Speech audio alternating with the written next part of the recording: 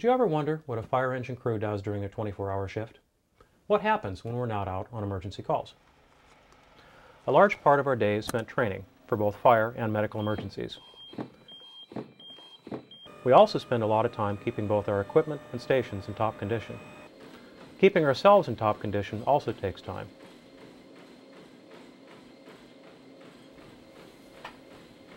But one of the most important elements of our workday is our fire inspection program.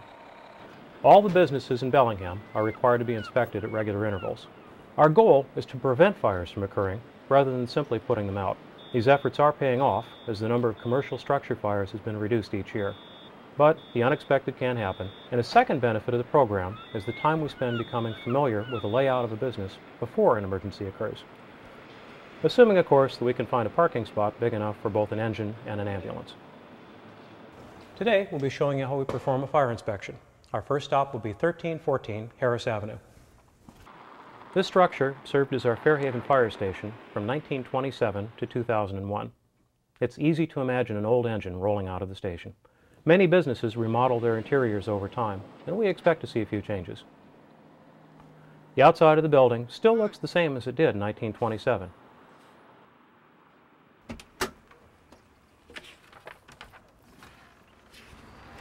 Let's see what changes have taken place since we left.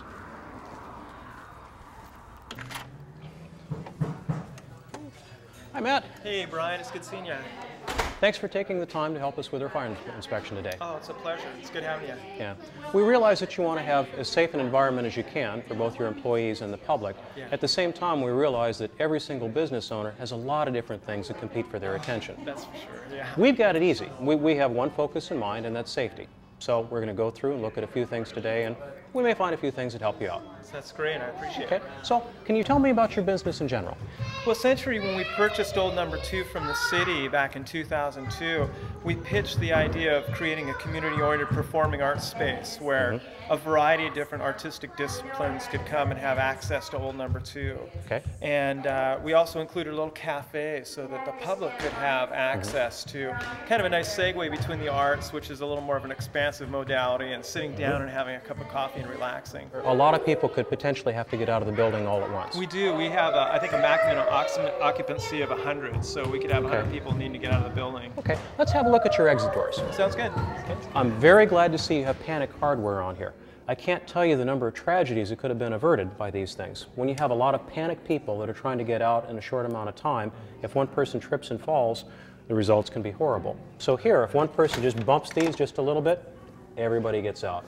We like panic hardware. And you have ample exits for everyone to get out. This is well done.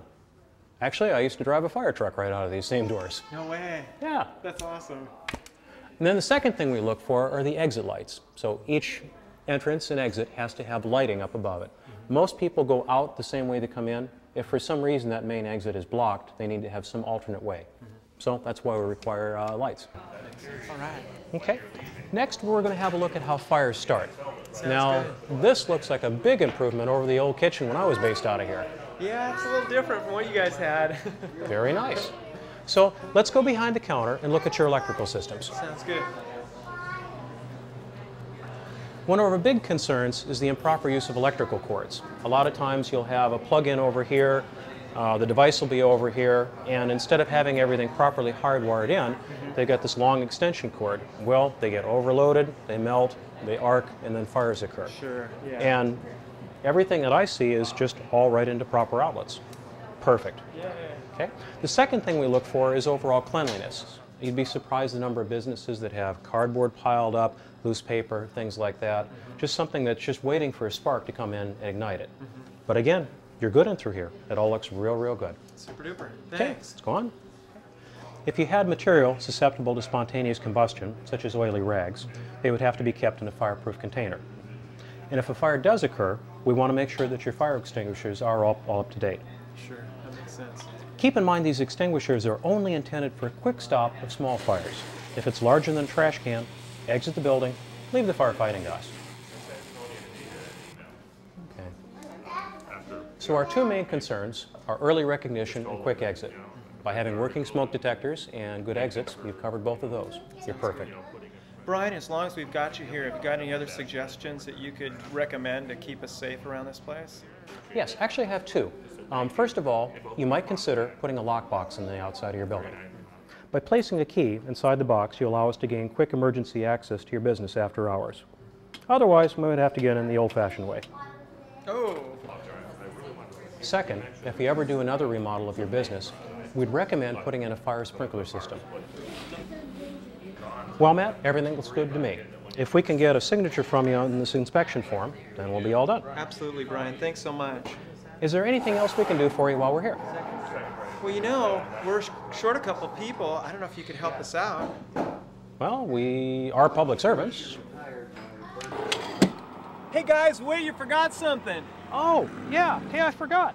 I was starting to feel pretty comfortable with this. Well, I was too. Well, I don't feel comfortable about this at all.